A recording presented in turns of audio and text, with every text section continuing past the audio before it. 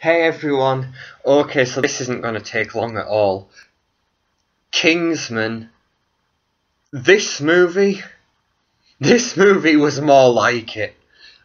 After the disaster that was Taken 3, and after the disappointment that was Mordecai, third time's the charm. It really is. This movie, Kingsman, was amazing, right? You have got to see this movie, plain and simple. This is a great action movie. It's got some great comedic elements to it. Everyone involved is amazing. Colin Firth, my God, he's really established himself as an action star in this movie. Honestly, there's a fight scene that breaks out in a church. Yeah. Which Colin Firth gets caught up in. My God, he is fantastic. Mark Strong, he's turning into my lucky charm. He really is. He's fast becoming my lucky charm because I watched that movie with him and James McAvoy in recently, Welcome to the Punch. I loved that, and this one, loved it too. My God. I can't say enough good things about this movie. It's got great action, it's got a fun storyline. Samuel L. Jackson is a fantastic, over-the-top villain. The pacing is great. It's got a great soundtrack, it looks good.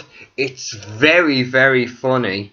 Yeah, this is great. This blows Taken 3 out of the water. If you're looking for an action movie, go see this. Don't see Taken 3.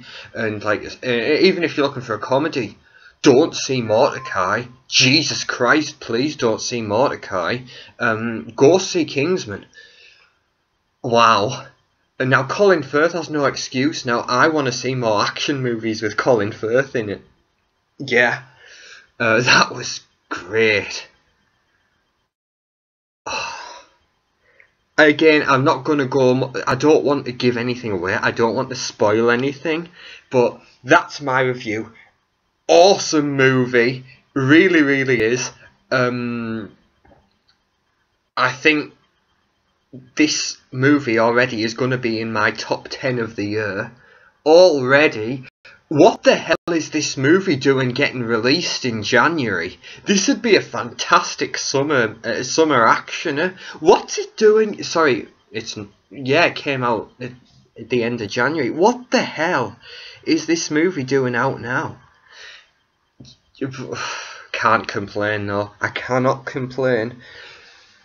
Yeah, this does a good job of making up for the disappointments that were Taken 3 and Mordecai. This was fantastic. Yeah, go see it. Please go see it. You'll love it. And also, if you go see it, stay tuned after the credits. Don't, because there is a scene that takes place after the credits roll.